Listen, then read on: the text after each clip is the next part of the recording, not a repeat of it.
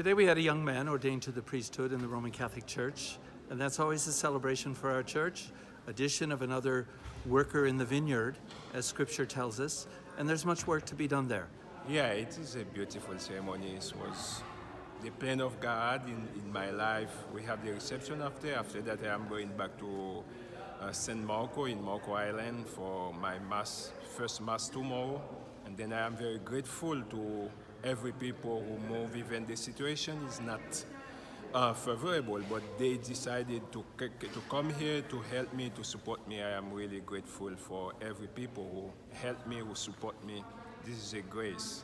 I have to give thanks to God, to the Diocese of Venice, and to everyone.